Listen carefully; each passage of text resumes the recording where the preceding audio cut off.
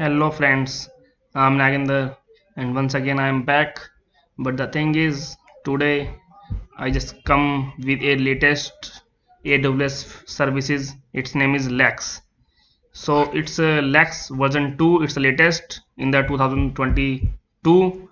And the main things I come with a lots of key concept of the Lex.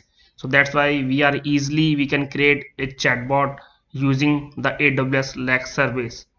Okay, so let's start. So basically sorry Amazon Lex is based on the AI technology. So you can say it's the latest technology which are using to create a chatbot. Okay, and using the Lex we can easily design, build, test and deploy the chatbot with any application, yeah, with any website. Okay, and now we just move on its architecture. So like it's a Lex architecture, so you can say in the left hand, so AWS Lex, and it's creating a chatbot that's are make on the voice type. There are the two types we can. First one is the message and the second one is voice.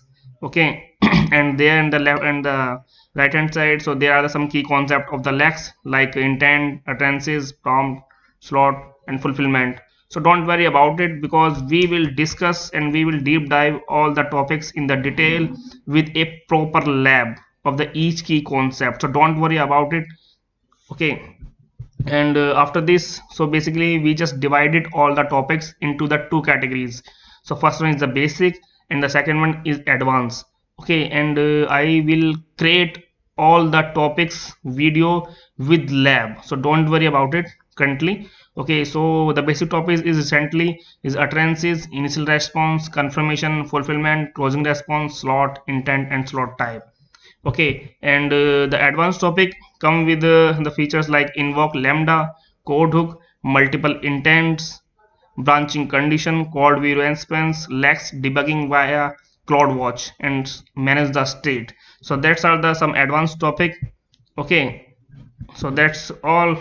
So hopefully guys you will encourage me to create a full video. Yeah, you can say that you will encourage to me to create a full playlist of the AWS Lex. Thank you guys, thank you so much for supporting you.